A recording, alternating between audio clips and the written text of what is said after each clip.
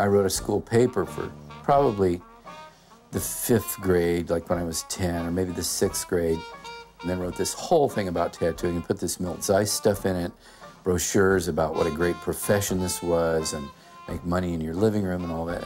And it wasn't like I thought art should be to make money, but if you could make money with your art, then that would be terrific. And I understood that it was strange, especially the reactions from people, that adults. What do you want to be when you grow up, Donnie? In those days, it was a fireman or a jet pilot. There weren't astronauts yet, you know. And I'd say I want to be a tattooer. The little entrepreneurs redeemed pop bottles to buy Maybelline eyeliner for the outlines and colored pencils for the shading.